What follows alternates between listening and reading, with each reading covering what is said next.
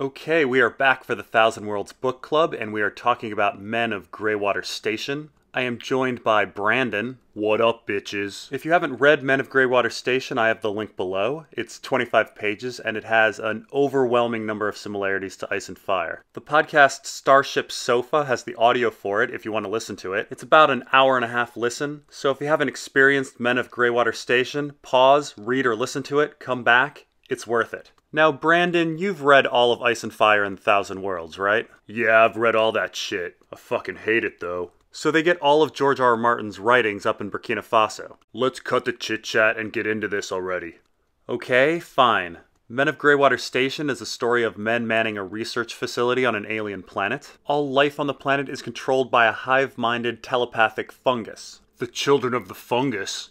So our protagonist in this story is Del Vecchio, who's the leader of the scientists, and they are searching for ways to fight the Findi. The Findi is the other foe in the Double War, the first being the Harangans, who we talked about last time in The Hero. So our action begins when another human spacecraft crash lands on the planet. A man named Rain wants to rescue the survivors, while a man named Sheridan thinks it's too risky to rescue them because of the fungus. Del Vecchio sides with Sheridan, and so Rain is insubordinate. He grabs a flyer and goes off to save the survivors. The men of Greywater Station then begin to get paranoid. The fungus is coming! The fungus is coming! A man named Granowitz theorizes that the children of the fungus can absorb people's memories, and in doing so they will know the weaknesses of Greywater Station, and they will have the weaponry of the crashed spaceship to boot. And Del Vecchio has a prophetic dream of men covered in fungus. So after all the paranoid talk in the dreams, the men of Greywater Station begin to prepare for battle. Del Vecchio prepares some tree traps outside of the station, and he runs into one tree that's unusually hard and he can't get through it. While out there, the men notice that the animals of the forest are clearing a path. This clinches it for most of them. The fungus has the survivors. However, Del Vecchio has a plan. They will wait for some sign that the fungus has them, and then hit them with everything they've got. So finally the survivors make it to Greywater Station. One man comes out of the forest covered in fungus and throws a rock. And so the battle begins. The survivors and the men of Greywater Station begin to kill each other. Del Vecchio thinks his prophetic dream is coming true. However, then Del Vecchio notices that none of the soldiers have fungus on them. Rain had successfully saved everyone after all. The prophetic dream was false. The children of the fungus had tricked the men into killing each other. Del Vecchio and Sheridan are the only ones left alive. Their chance of survival very slim. The story ends with a beautiful starry night, and then spores falling. So Brandon, we seem to have a lot of similarities to Ice and Fire in this story. What are you talking about? This is in space.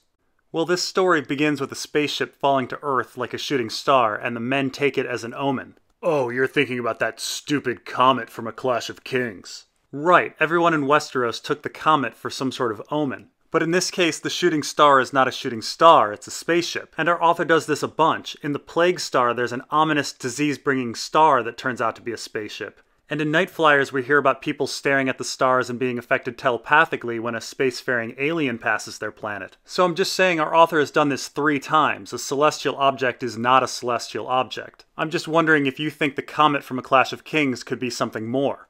Oh god, you're such an asshole. You think the comet is a Vulcan from Night Flyers, don't you? Well, yeah, pretty much. Or maybe a spaceship. Stop trying to make Vulcan happen. Next thing you know, you'll be trying to start a movement. Hashtag comet is a Vulcan. Why can't you just let magic be magic? It's a magical comet. So you do think the comet is magical? Yeah, it's friggin' hatching dragons and fulfilling prophecy. But a comet is just a hunk of ice. It's magic. Garlic keeps away vampires, I don't question that. Except, what if an author specifically explained how garlic scientifically kept away vampires in one book? Wouldn't you wonder if in another book by the same author, garlic acted the same way towards vampires? Dude, let's just fucking move on. Okay, fine. So, Del Vecchio is affected greatly by these seemingly prophetic dreams. And these dreams seem to be sent by the fungus, which leads to Del Vecchio's paranoia, which leads to the friendly fire catastrophe at the end of the story. So Brandon, I was wondering if this affects your opinion about the role of prophecy in A Song of Ice and Fire. Should we trust prophecy? Is prophecy meant to help or hinder our characters? Of course prophecy is helping. Azor Ahai has to be reborn and fight me. He's got to save the world and all that jazz. I mean, people ask me this a lot. Who do you think Azor Ahai is? In the real world, our default opinion about prophecy is that it's bullshit. And yet in fiction, we automatically assume that it's going to happen. I mean, of course, this is 1, a fantasy novel, but 2, it's like a Chekhov's gun. But as we talked about last time, our author has established himself as anti-war, and Men of Greywater Station is definitely another anti-war story. The whole good versus evil thing for A Song of Ice and Fire just doesn't seem likely, and the Azor Ahai legend rests on that notion. Delvecchio's dreams are harmful and false, and in our coming stories, especially in 7 Times Never Kill Man, we get a lot more of this. Not that false prophecy is a new thing, it's the entire plot of Othello. So you don't think there's going to be a battle for the dawn? Oh, there might be, but only because characters made it that way because of the prophecy. If a doomsday cult on Earth stole a bunch of nuclear weapons and brought about the end of the world, I wouldn't think it was because of some sort of magical prophecy. I would think it's because people are dumbasses. Wait a minute, are you calling me a dumbass? Because I will fucking cut you. So Brandon, what did you think about that weird tree in the middle of the story? The really hard one that Delvecchio couldn't cut through? Nothing, it was a tree. Well, I probably wouldn't have thought about this without Ice and Fire, but I thought maybe it was like a werewood and it was the mechanism that was sending a dream to Delvecchio. Well... Hey guys, what are you talking about? Nothing, just some hive-minded dream-sending fungus. Cool. I'll catch you guys later.